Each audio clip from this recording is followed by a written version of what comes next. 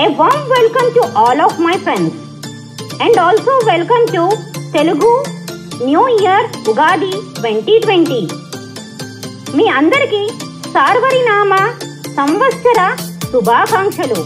ఈ న్యూ ఇయర్లో మీ సక్సెస్ అవ్వాలి, మీరు అనుకున్న డ్రీమ్స్ రీచ్ అవ్వాలని best wishes from our team. ఈ ఎడ్యుకేషన్ అండ్ టెక్నాలజీ యూట్యూబ్ ఛానల్లో related to the computer concept ఈ న్యూ ఇయర్లో ఇంకా బాగా నేర్చుకుంటూ ముందుకి వెళ్ళిపోదామా?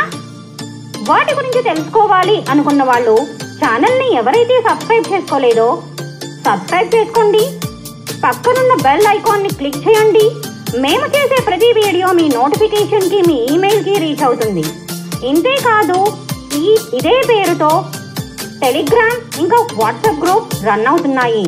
వాటిల్లో ఏముంటాయి అని అంటే related to the technology, computers, personality development, spoken English అన్ని క్విల్స్ అనేది రన్ అవుతున్నాయి. వాటిల్లో కూడా ఇంప్రూవ్ అవ్వాలి, ఈ న్యూ ఇయర్ అనేది నాకు స్పెషల్ అవ్వాలి అనేది అనుకున్న వాళ్ళు ఇప్పుడు చెప్పే నెంబర్కి జాయిన్ అవ్వగలరు. 9705396086. I repeat 9705396086. లాస్ట్ క్లాస్లో మనము కీబోర్డ్ యొక్క కాన్సెప్ట్స్ 3 వీడియోస్గా నేర్చుకోవడం జరిగింది. దాంట్లో ఆల్ఫాబెటిక్స్ ఎలా టైప్ చేయాలి, వర్డ్స్ ఎలా ఇంప్రూవ్ చేసుకోవాలి, సెంటెన్సెస్ ఎలా టైప్ చేయాలి, క్యాపిటల్ లెటర్స్ ఎలా టైప్ చేయాలి అన్న కాన్సెప్ట్స్ మీరందరికీ అర్థమైందనే అనుకుంటున్నాను. అది చాలా బాగా ప్రాక్టీస్ చేస్తున్నారని అనుకుంటున్నాను. ఇప్పుడుంటున్న టెక్నాలజీతో ఫాస్ట్గా వర్క్ చేయాలి అని అంటే మన విజువల్లీ ఇంపైర్డ్ వాళ్ళకి ఈ కీబోర్డ్ కాన్సెప్ట్ అనేది చాలా play a very important role కదా friends. Is it right? So అలా మనం ముందుకు వెళ్ళిపోతూ నెక్స్ట్ కాన్సెప్ట్ ఎలా అనేది నేర్చుకుందామా? ఇవాల్టి క్లాస్లో మనము 2 కాన్సెప్ట్స్ గురించి తెలుసుకుందాం friends. First one booting process, ఇంకా second one theory concept of desktop గురించి తెలుసుకుందాము. ఈచ్ కాన్సెప్ట్ క్లియర్గా మీకు అందరికీ ఎక్స్ప్లెయిన్ చేస్తాను friends. Now let us learn first one booting process. ఈ బూటింగ్ ప్రాసెస్ అంటే ఏంటి, ఎలక్ట్రానిక్ డివైస్లో ఏమవుతుంది అనేది తెలుసుకోవాలనుకుంటున్నారా? I will explain you clearly. Try to understand it friends. ఒక ఎలక్ట్రానిక్ డివైస్ మనం స్టార్ట్ చేసి ప్రాసెస్ రన్ అవుతూ నెక్స్ట్ పర్ఫామ్ అవుతోంది అని అనుకుంటున్నాము. సో ఆ ప్రాసెస్ జరిగేదాన్ని, మధ్యలో మిడిల్లో ప్రాసెస్ జరిగేదాన్ని మనము బూటింగ్ అని అనుకోవచ్చు. To make you clear I will give you some example friends. ఇప్పుడు మన డే టు డే లైఫ్లో ఒక పర్సన్ ఒక క్వశ్చన్ అడిగితే దానికి ఆన్సర్ ఇవ్వడానికి ఇంకొక పర్సన్ ఆలోచిస్తుంటారు. అంటే they are thinking something in the mind. అంటే ప్రాసెస్ గోయింగ్ ఆన్ అనమాట in there human brain. Is it right? In the same way ఇప్పుడు ప్రజెంట్ టెక్నాలజీలో చూసుకుంటే ఫోన్స్, ఆండ్రాయిడ్ మొబైల్స్ అందరూ యూజ్ చేస్తున్నారు. మీరు మొబైల్ స్విచ్ ఆఫ్లో ఉంటే కనుక పవర్ బటన్ అనేదాన్ని మీరు ఆన్ చేసిన తర్వాత మన స్క్రీన్ అనేది ఆన్ అయ్యి తర్వాత మనకు కావాల్సిన మెనూస్ అన్నీ రావడం జరుగుతుంది. Is it right? అంటే మధ్యలో ప్రాసెస్ అనేది అవుతుంది. అంటే మన ఆండ్రాయిడ్ దాంట్లో కూడా ఆపరేటింగ్ సిస్టమ్, ర్యామ్ ఇవన్నీ ఉంటాయి. వీడియోస్ అన్నీ చూడడానికి ఉంటాయి అనే చిన్న చిన్న చిప్స్ కనెక్ట్ చేయడం జరిగింది అనేది మీకు అందరికీ తెలిసింది. అవన్నీ ఏంటి, అరేంజ్ అవుతున్నాయి అన్నమాట ఫోన్ ఆన్ అయ్యే సమయంలో. ఇన్ ద సేమ్ వే మీరు కంప్యూటర్ లేదా ల్యాప్టాప్లో చూసుకుంటే అన్ని హార్డ్వేర్ కాంపోనెంట్స్ అరేంజ్ చేసేసుకున్నారు. పీసీలో చూసుకుంటే అన్నీ మీరు సపరేట్గా UPS, CPU, monitor, keyboard, speaker అన్నీ మీరు ప్రాపర్గా కనెక్ట్ చేసుకొని రెడీగా ఉంచేశారు. అండ్ ఆ సిస్టమ్ రన్ అవ్వాలి అని అంటే, కంప్యూటర్ రన్ అవ్వాలి అంటే మనకి operating system is the most important అని మనం తెలుసుకున్నాము. అది కూడా మనం వేసేసుకొని అన్ని హార్డ్వేర్ కాంపోనెంట్స్ అన్నీ సెట్ అయ్యి మనం రెడీగా ఉంచేసుకున్నాము. ఉన్న తర్వాత మనకి ఏదో ఒక వర్క్ మీద మనం సిస్టమ్ ఆన్ చేస్తాము. ఆన్ చేసినప్పుడు ఫస్ట్ మనం యూపీఎస్ ఆన్ చేసిన తర్వాత ఒక 2 minutes ఆర్ 1 minute ఆగి మనం సిపియు ఆన్ అయిన తర్వాత ఒక ప్రాసెస్ అనేది స్టార్ట్ అయ్యి తర్వాత స్క్రీన్ ఆన్ అవుతుంది. సో అలా ప్రాసెస్ మధ్యలో జరిగేదాన్ని బూటింగ్ ప్రాసెస్. దీనికి నేను ఇంకొక ఎగ్జాంపుల్ కూడా చెప్తాను ఫ్రెండ్స్. ఇప్పుడు అందరూ సన్ డైరెక్ట్, డిటిహెచ్ ఛానల్స్తో రావడానికి టీవీకి కనెక్షన్ తీసుకోవడం జరుగుతుంది. టీవీ ఆన్ అవ్వగానే మనకి ఛానల్స్ వస్తాయా? రావు కదా. అంటే ఆ ఛానల్, ఆ శాటిలైట్ అనేది సిగ్నల్ ప్రాసెస్ తీసుకున్న తర్వాతే మనకి ఛానల్ అనేది స్టార్ట్ అవ్వడం జరుగుతుంది. అలాగే ఈ కంప్యూటర్లో కూడా ప్రాసెస్ అవుతూ ఉంటుంది అనమాట సిస్టమ్ ఆన్ అయిన తర్వాత. అంటే మన హార్డ్వేర్ కాంపోనెంట్స్, మనం వేసిన ఆపరేటింగ్ సిస్టమ్ అన్నీ ప్రాపర్గా ఉన్నాయా, వీడియో డ్రైవర్స్, ఆడియో డ్రైవర్స్ అనేది మనం వేయడం జరుగుతుంది. అవి కూడా ప్రాపర్గా ఉన్నాయా, కరెక్ట్గా ర్యామ్కి, మెమొరీకి కరెక్ట్గా రీచ్ అవుతుందా అనేది మనకి క్లియర్గా కన్ఫిగర్ చేసుకుంటూ సిస్టమ్ ఆన్ అవ్వడం జరుగుతుంది. అలా జరిగే ప్రాసెస్నే బూటింగ్ ప్రాసెస్ అని అంటారు. మీ అందరికీ బూటింగ్ ప్రాసెస్ అంటే ఏంటి అనేది క్లియర్గా అండర్స్టాండ్ అయింది కదా. దాని తర్వాత ఎలా ఉంటుంది process, step by step procedure అనే దాన్ని తెలుసుకుందాము. మనము పీసీలో యూపీఎస్ అనే దాన్ని ఆన్ చేసిన తర్వాత ఒక 1 or 2 seconds ఆగిన తర్వాత మనము సిపియు బటన్ అనేది ప్రెస్ చేయడం జరుగుతుంది. అలా ప్రెస్ చేసినప్పుడు ఫస్ట్ మనకు వచ్చేది ఏంటి, మన పీసీ అనేది హెచ్పి అయితే హెచ్పి, శాంసంగ్ అయితే శాంసంగ్, డెల్ అయితే డెల్ అనే కంపెనీ పేరు వచ్చేదాన్నే ఫస్ట్ మనకు అది విజిబుల్ కనిపిస్తుందన్నమాట. ఇదివరకు క్లాస్లో మనము విండోస్ 7, విండోస్ 10 గురించి మనము డిస్కషన్ చేసుకున్నాము. వాటిని ఆపరేటింగ్ సిస్టమ్ అని అనుకున్నాము అనేసి. సో అలా డెల్ లేదా యాసర్ లేదా హెచ్పి లేదా శాంసంగ్ అనే పేరు వచ్చిన తర్వాత ఏమొస్తుంది అని అనుకుంటున్నారు? అదే స్టార్టింగ్ విండోస్ అనేది విండోస్ 7లో రావడం జరుగుతుంది. మనకి చూపిస్తుంది అన్నమాట. టోటల్లీ వాళ్ళకి ఏంటంటే, మీరు సిపియు దగ్గర మీరు హ్యాండ్ పెడితే లేదా ల్యాపీ దగ్గర మీరు హ్యాండ్ పెడితే కొంచెం వైబ్రేషన్ లాగా ఉంటుంది. సిపియుకి అయితే బ్యాక్ సైడ్ ఫ్యాన్ ఉంటుంది అని మనం తెలుసుకున్నాము. అది వైబ్రేషన్, కొంచెం ఎయిర్ వచ్చినట్టు మనకు తెలుస్తుంటుంది అనమాట. సో లో విజన్ వాళ్ళు, పార్షల్లీ వాళ్ళు స్టార్ట్ అవుతోంది అనేది స్టార్టింగ్ విండోస్ అనే ఆప్షన్ని క్లియర్గా వాళ్ళు చూడగలరు. స్టార్టింగ్ విండోస్ అనేది వచ్చిన తర్వాత విండోస్ 7లో నెక్స్ట్ ఎలా ఉంటుంది అని అనుకుంటున్నారా? దాన్నే మనం బ్లూ స్క్రీన్ అని అనుకోవచ్చు.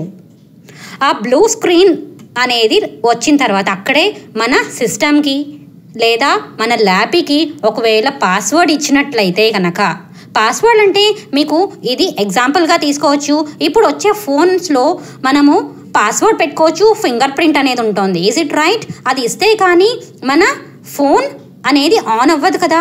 అలాగే మన పీసీలో లేదా ల్యాపీలో కనుక మనం పాస్వర్డ్ కనుక ఇచ్చినట్లయితే ఆ బ్లూ స్క్రీన్లోనే మనకి పాస్వర్డ్ అడగడం జరుగుతుంది. అక్కడి నుంచే మనకి ఎన్విడిఏ జాస్ అనే దాన్ని అనౌన్స్మెంట్ ఇవ్వడం జరుగుతుంది. మనం కనుక సిస్టంలో సెట్టింగ్స్ పెట్టుకుంటే ఆ బ్లూ స్క్రీన్ నుంచే మనకి ఆ వాయిస్ అనేది అనౌన్స్మెంట్ వినగలుగుతాము. అక్కడ మనం పాస్వర్డ్ అనేది ఇచ్చిన తర్వాత నెక్స్ట్ స్క్రీన్ ఆన్ అవుతుంది. అదే మీరు విండోస్ 7లో యూజ్ చేసే విధానం. మనము స్టార్టింగ్ విండోస్ తర్వాత బ్లూ స్క్రీన్ వస్తుంది అనేది విండోస్ 7లో నేర్చుకున్నాము. విండోస్ 10లో ఎలా ఉంటుంది అనుకుంటున్నారు? ఆ కంపెనీ పేరు అనేది వచ్చిన తర్వాత ఇమీడియట్గా ఒక స్క్రీన్ వచ్చేస్తుంది. దాన్నే లాగ్ ఆన్ స్క్రీన్ అనుకోవచ్చు. విండోస్ 7లో అయితే బ్లూ స్క్రీన్ని లాగ్ ఆన్ స్క్రీన్గా అనుకోవచ్చు. ఈ లాగ్ ఆన్ స్క్రీన్ అనేదిలో ఎలా ఉంటుంది విండోస్ 10లో అని అంటే, మనం అడ్మినిస్ట్రేషన్ నేమ్ దాంట్లో కంప్యూటర్లో సెట్టింగ్స్లో నేను అడ్మినిస్ట్రేషన్ నేమ్ అనే దాన్ని నేను శాంతి అని ఇచ్చేస్తే శాంతి అని ఉంటుంది, లేదా అడ్మిన్ అని ఉంటే అడ్మిన్ అని ఉంటుంది. మనం ఏ నేమ్ ఇచ్చేస్తామో ఆ నేమ్ అనేది మనకి విజిబుల్ అవుతుందన్నమాట. దాని కింద మనకి ఎంటర్ పాస్వర్డ్ అనేది మనకి అక్కడి నుంచి లాగ్ ఆన్ స్క్రీన్ నుంచి ఎన్విడిఏ జాస్ ఇంకా అనౌన్స్మెంట్ ఇవ్వాలి అని గనక మనం సెట్టింగ్స్ పెట్టుకున్నట్లయితే అక్కడి నుంచి అనౌన్స్మెంట్ అనేది ఇవ్వడం జరుగుతుంది. మనం అక్కడ పాస్వర్డ్ ఎంటర్ చేస్తాము. ఎంటర్ చేసేటప్పుడు మనకి విజువల్లీ ఇంపేర్డ్ వాళ్ళకి విండోస్ 7లో కానీ విండోస్ 10లో కానీ ఎక్కడైనా పాస్వర్డ్ టైప్ చేసేటప్పుడు ** అనేది మనకి అనౌన్స్మెంట్ ఇస్తుంది. సో అక్కడ కేర్ఫుల్గా మనము మన పాస్వర్డ్ని ఎంటర్ చేయంగానే నెక్స్ట్ స్క్రీన్ విజిబుల్ అవుతుంది. అది ఏంటి అనేది నేను మీకు ఎక్స్ప్లెయిన్ చేస్తాను. మనము ఇప్పటి వరకు ఏంటంటే బూటింగ్ ప్రాసెస్ అంటే ఏంటి, అసలు ఎలా స్టార్ట్ అవుతుంది, స్టార్ట్ అయిన తర్వాత ఏమేమి మనకి విజిబుల్ అవుతాయి అనేది మీకు అందరికీ క్లియర్గా అండర్స్టాండ్ అయింది. సో అదంతా ప్రాసెస్ అయ్యి సిస్టమ్ ఆన్ అవ్వగానే మన జాస్ లేదా ఎన్విడిఏ కూడా అనౌన్స్మెంట్ ఇవ్వడం జరుగుతుంది. ఒక సౌండ్ స్టార్ట్ అయినట్టు కూడా సౌండ్ వచ్చేస్తుంది. ఆ సౌండ్ ఎక్కడ వస్తుంది, ఆ స్క్రీన్ ఏంటి అని అనుకుంటున్నారంటే దాన్నే డెస్క్టాప్. సో బూటింగ్ ప్రాసెస్ అయిన తర్వాత ఫస్ట్ స్క్రీన్ని మనం డెస్క్టాప్ అనేది అంటారు. Second one, let us learn theory concept of desktop. System అంతా ఆన్ అయిన తర్వాత ఫస్ట్ స్క్రీన్ని వచ్చేదాన్ని మనం డెస్క్టాప్ అని తెలుసుకున్నాము. ఇది ఎలా యూజ్ అవుతుంది, ఏమేమి ఉంటాయి అనేది I will try to explain you detailly friends. Understand it. ఇప్పుడు మనం డెస్క్టాప్ అనేది అనుకుంటున్నాము అంటే ఏంటి, అదొక విండో, అదొక స్క్రీన్. మనకి ఫస్ట్ స్క్రీన్ వచ్చేదాన్ని ఫస్ట్ స్క్రీన్ డెస్క్టాప్. సో అది ఎలా ఉంటుంది అనేసి అనుకుంటున్నారా? It is in a rectangular in షేప్లో ఉండడం జరుగుతుంది. ఆ డెస్క్టాప్ అనే దాన్ని ఎలా యూజ్ అవుతుంది అని అనుకునే ముందు, అండర్స్టాండ్ చేసుకునే ముందు ఒక చిన్న ఎగ్జాంపుల్ చెప్తాను ఫ్రెండ్స్. ఇప్పుడు మనం డే టు డే లైఫ్లో ఒక టేబుల్ తీసుకుంటాం. ఒక టేబుల్లో ఏంటంటే మనం రెగ్యులర్గా యూజ్ చేసే మ్యాగజైన్స్, కీస్, హెల్మెట్, ఏదైనా మనం రెగ్యులర్గా చదివే నవల్స్, ఇవన్నీ మనం ఏంటంటే యూజ్ చేయడానికి ఈజీగా ప్రాపర్గా తీసుకోవడానికి మనము ఆ టేబుల్ పైన మనం పెట్టుకోవడం జరుగుతుంది. Is it right? In the same way ఈ డెస్క్టాప్ అనే దాన్ని ఎలా యూజ్ అవుతుంది, మనం రెగ్యులర్గా యూజ్ చేసే ఐటమ్స్ ఏవైతే ఉంటాయో, లైక్ ఎవ్రీడే సాంగ్స్ వినొచ్చు, ఎవ్రీడే నేను నవల్స్ చదవాలి అనుకుంటున్నాను కంప్యూటర్ ద్వారా, లేదా నేను గేమ్స్ ఆడాలనుకుంటున్నాను అన్న కాన్సెప్ట్ అన్నీ మనం రెగ్యులర్గా వాడాలి, యూజ్ చేయాలి అనుకుంటున్నప్పుడు మనం డెస్క్టాప్లో మనము నుంచి చాలా ఫాస్ట్గా ఓపెన్ చేసుకోవడానికి మనం ఐటమ్స్ అనేది పెట్టుకోవడం జరుగుతుంది. అంటే ఇట్ ఈస్ యూజ్డ్ ఫర్ రెగ్యులర్గా యూజ్ చేసి ఐటమ్స్ పెట్టుకోవడం అనమాట. ఆ ఐటమ్స్ అనేది ఎలా ఉంటుంది అని అనుకుంటున్నారు? దాన్నే పిక్చర్ రిప్రజెంటేషన్ ఐకాన్గా ఉండడం జరుగుతుంది. ఆ పిక్చర్ రిప్రజెంటేషన్ ఐకాన్ అంటే ఏంటి? ఒక ఇమేజ్, ఒక బొమ్మ ఉంటుంది. ఆ బొమ్మ కింద మనకి నేమ్ అనేది ఉంటుందన్నమాట. ఇప్పుడు మనం రీసైకిల్ బిన్ అనే ఒక వర్డ్ తీసుకుందాం. అదొక ఐటమ్ డెస్క్టాప్లో ఉన్నది. ఆ ఐటమ్ రీసైకిల్ బిన్ అంటే మనం డస్ట్బిన్గా మనం అనుకోవచ్చు అనమాట కంప్యూటర్లో. సో డస్ట్బిన్ అనే బొమ్మ ఉండి దాని కింద రీసైకిల్ బిన్ అనేది అని క్లియర్గా మనకి లెటర్స్లో రాసి ఉంటుంది. అది కంప్యూటర్ అంటే కంప్యూటర్కి సంబంధించిన ఒక బొమ్మ ఉండి, ఒక ఇమేజ్ ఉంది, దాని కింద కంప్యూటర్ అని రాసి ఉంటుంది. సో విజువల్లీ ఇంపేర్డ్ వాళ్ళకి ఏంటంటే అది రీసైకిల్ బిన్, అది కంప్యూటర్ అనేది క్లియర్గా అనౌన్స్మెంట్ ఇవ్వడం జరుగుతుంది. సైటెడ్ వాళ్ళకి ఏంటంటే ఆ ఇమేజ్ ఐకాన్ అనేది రిప్రజెంటేషన్ ఐకాన్తో ఉంటుంది కాబట్టి దాని యొక్క ఇమేజ్ కూడా వాళ్ళకి విజిబుల్ అవుతుంది. ఆ పిక్చర్ రిప్రజెంటేషన్ ఐకాన్ అనే దాన్ని మనకి చాలా ఉంటాయి.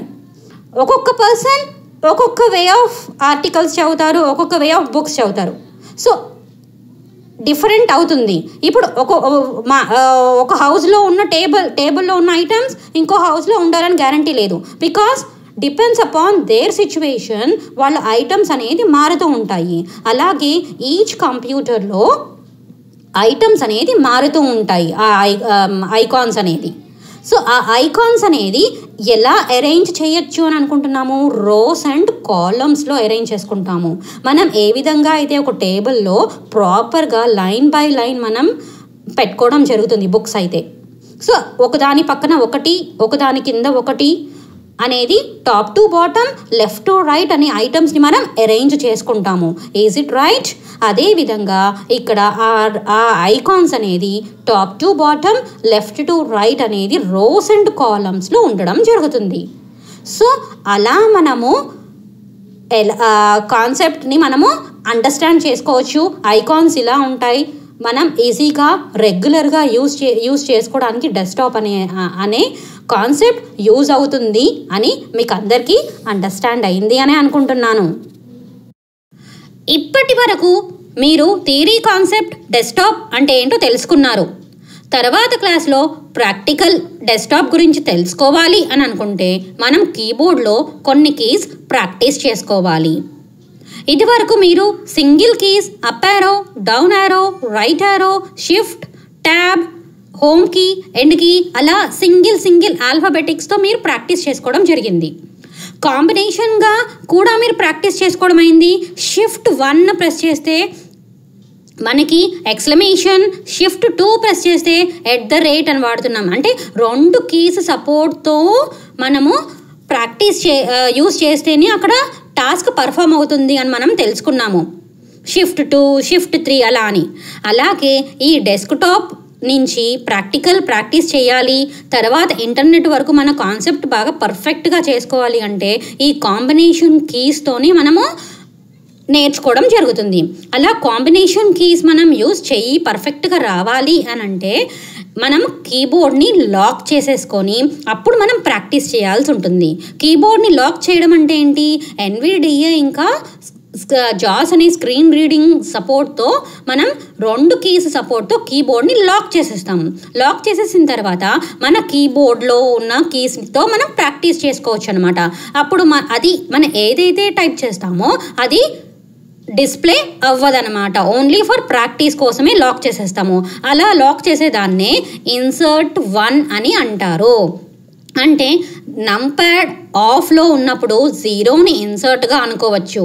సో 0ని ఇన్సర్ట్గా అనుకోవచ్చు కాబట్టి ఈజీ నావిగేషన్ కోసం నేను అది యూజ్ చేస్తున్నాను అనమాట.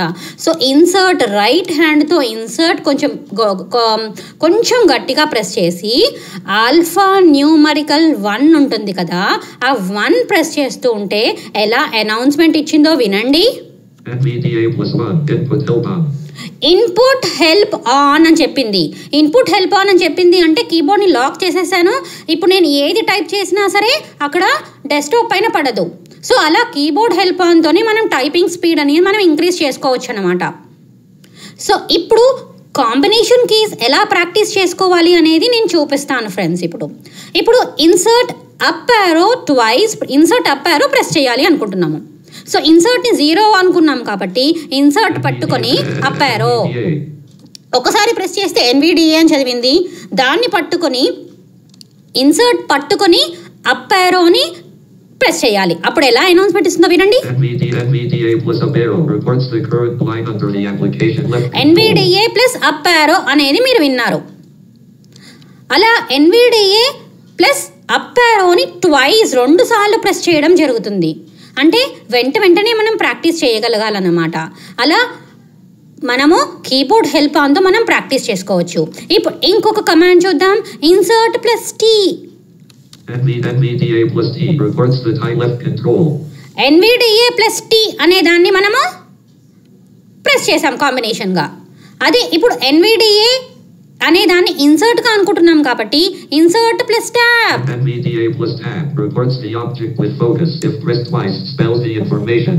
అంటే మీకు ఏమవుతుంది అక్కడ ఇన్సర్ట్ ట్యాబ్ ప్రెస్ చేస్తూ ఉంటే ఎందుకు యూజ్ అవుతుంది అనేది కూడా డిస్క్రిప్షన్ ఇస్తోంది ఫ్రెండ్స్. సో అలా మనమే ఆ కాన్సెప్ట్ని మనము ఇన్సర్ట్ ట్యాబ్ ఇస్తే ఎందుకు యూజ్ అవుతుందని మనం ఫుల్గా స్క్రీన్ రీడింగ్ వింటే మనకు అర్థమవుతుంది.